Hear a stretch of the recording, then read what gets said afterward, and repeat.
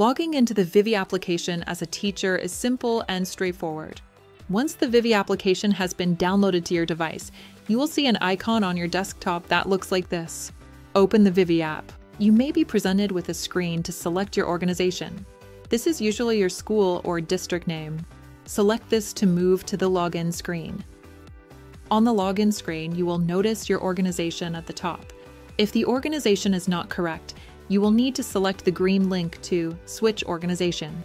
If this is your first time logging into Vivi and your IT administrator has not provided credentials, click Sign Up. On the next page, you will need to enter your details, select I'm a teacher, and enter the presenter code. You can obtain the presenter code from your IT administrator. If the Sign Up button is not present or if your IT administrator has provided login credentials, click Login.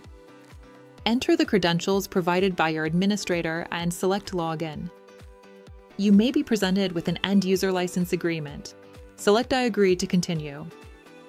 Once you have logged in, you will move to the next screen, which shows all available buildings and rooms with a Vivi connected.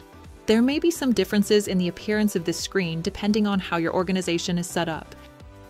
Use the drop-down arrow to expand the location options, then locate your classroom by scrolling. Select the classroom and then double-click or select Join. You can favorite your classroom by clicking the star icon to allow for faster access to your Vivi classroom in the future.